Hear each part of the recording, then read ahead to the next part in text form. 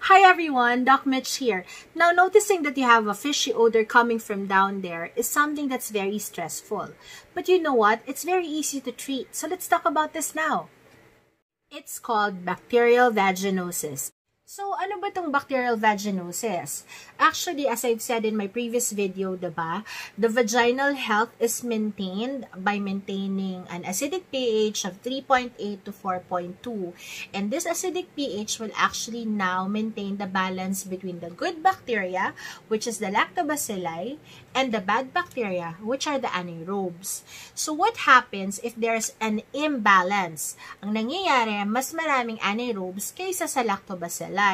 And when this occurs, bacterial vaginosis happens. So, how do you know if you have bacterial vaginosis? What are the signs and symptoms? Now, most patients complain of noticing fishy odor coming from their vagina. Okay, medyo malansa yung amoy, parang sirang itlog. Yun ang actually description na karamihan na binibigay ng mga patients. Next, they have this wet feeling lagi. So, ang discharge nila parang laging basa, and if you look at it, it's dirty white to light gray to sometimes greenish. And then, patients may also notice pain and burning sensation during urination. Pero, meron din namang mga patients na walang nararamdaman or walang napapansin. Ang nakikita lang nila or ang sinasabi lang nila sa amin pag nagko-consult is, Doc, after sexual intercourse, parang sobrang mabaho yung discharge na para pong bulok na isda ang lumalabas sa vagina namin. That's why they seek consult. Special note lang for pregnant women who actually complain of having a fishy odor, it's very important that they get tested ASAP kasi pregnant women who have bacterial vaginosis are more prone to miscarriage, so madali silang makunan, pwedeng early delivery or preterm delivery, and pwedeng magkaroon ng infection after delivery. So, again, it's very important that they get tested. But in general naman, if you have these kinds of symptoms, go see your OB agad para matest na kayo. So, how do we diagnose bacterial vaginosis?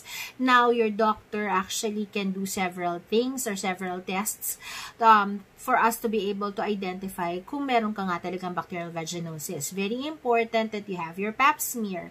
Or, kung hindi man pap smear at may discharge ka talaga, ang pwedeng gawin ng doctor is, number one, we can actually do the wet mount, wherein we get a sample of the discharge from your vagina, and then we look at it under the microscope, and then we look for what we term as clue cells. These are like vaginal cells na surrounded by mga white blood cells, okay? So, or surrounded by bacteria. So, this is actually an indication that you have bacterial vaginosis. The next test, okay, the second test will be the whiff test. Now, ano to? We get your vaginal discharge again, and then we add a certain solution, and it actually emits a fishy odor, then that's actually diagnostic of bacterial vaginosis. There are some doctors who also check the pH of the vagina. Now, being able to actually get a pH that's higher than 4.2 or it's more basic may actually make us lean more towards the diagnosis of bacterial vaginosis. Now, one very important question, Doc, paano ito nakukuha or paano nasa-spread? There's really no study that says na it's spread to sexual contact. However, having a new sexual partner or having multiple partners can actually put you at risk. Douching is also something that when you do often makes you more prone to bacterial vaginosis. Bakit? Diba when you douche, lilinisan mo yung loob ng vagina mo, so tanggal lahat ng mga bacteria na dapat andun, pati na yung good bacteria. So, if your immune system is very low, then there may be an overgrowth of the bad bacteria, and then boom! May bacterial vaginosis ka na. Okay? Now, Doc, do I need to have my partner treated kung meron akong bacterial vaginosis? Studies have shown na hindi naman kailangan actually i-treat ang partner kung sakaling may bacterial vaginosis ka. But it's very important that you get tested for other infections kasi having bacterial vaginosis can make you actually prone to other STDs or sexually transmitted diseases diseases. Maybe some of you may ask, do I get it in the toilet or sa swimming pools or using public baths and everything? No, you do not get bacterial vaginosis when you swim in a public swimming pool. You don't get bacterial vaginosis when you use the public toilets. That's not how it's transmitted. So, how do you treat bacterial vaginosis? Sabi ko nga at the start of the video, diba? Sobrang dali siya i-treat. Ang kailangan lang, you have to follow our instructions. So, we can either give you an oral medication or a medication that's inserted per vagina. Usually, what we give is metronidazole.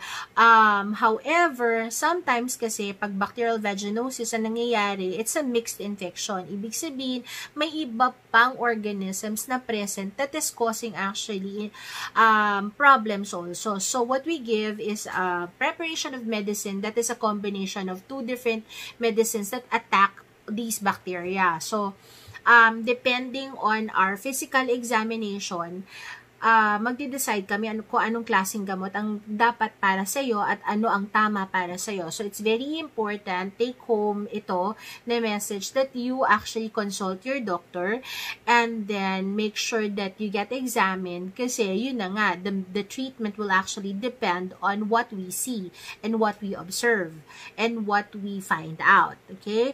So, and it's also very important, let me just stress this, that when we give you a certain regimen, say for example, 7 days, you need to finish the 7 days, okay?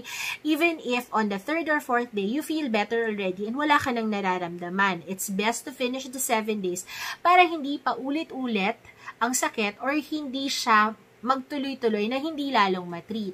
So, dito kasi, ito yung cause kasi ng paulit-ulit na infection kung hindi natitreat completely ang isang problema. Okay, so, it's also very important that you use a feminine wash that will actually promote you in developing or maintaining an acidic pH. As I've said, bacterial vaginosis, ang pH niya medyo mas mataas ng konti. So, we need to bring it back to the normal pH of 3.8 to 4.2 for us to be able to fight the bacteria or the infection more effectively. So with that, hopefully you've learned a lot from this short video and I'll talk to you again soon. Bye-bye. And don't forget to subscribe. God bless you all. Bye-bye.